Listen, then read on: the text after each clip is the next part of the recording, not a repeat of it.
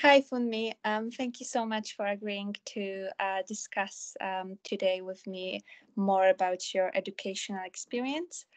I do know that you've made a long journey from your home country to the UK, and I just wanted to ask you if you can briefly introduce yourself and tell us more about your journey, please.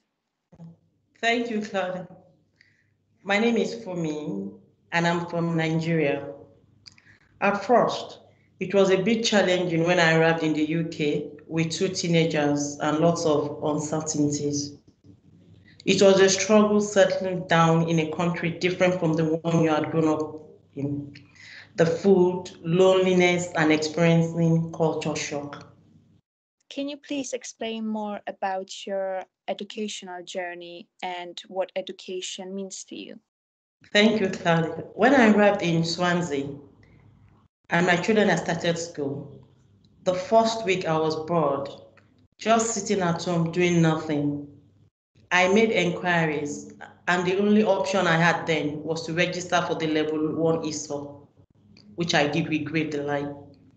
I saw it as an opportunity to leave the house and learn more about the spoken and written British English.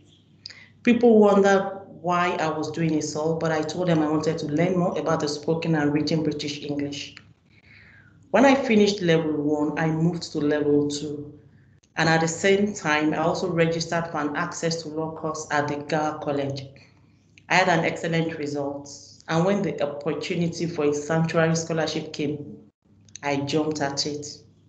And what does becoming a scholar mean to you? It means a lot to me. This is an opportunity I would never take for granted. I was given the opportunity to study on scholarship just like any other student in the class. That has boosted my confidence and morale.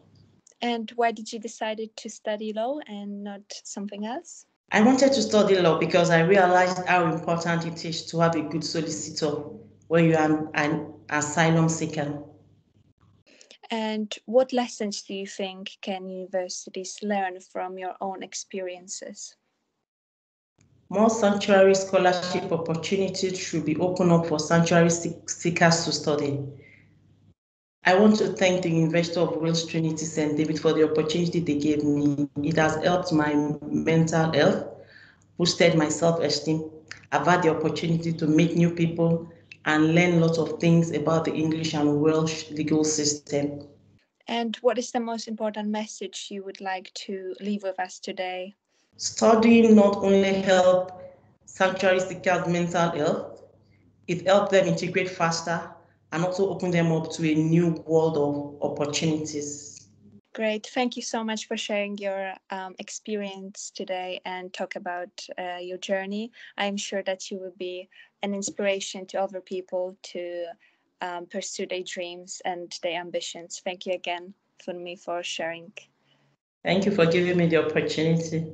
Thank you. Thank you.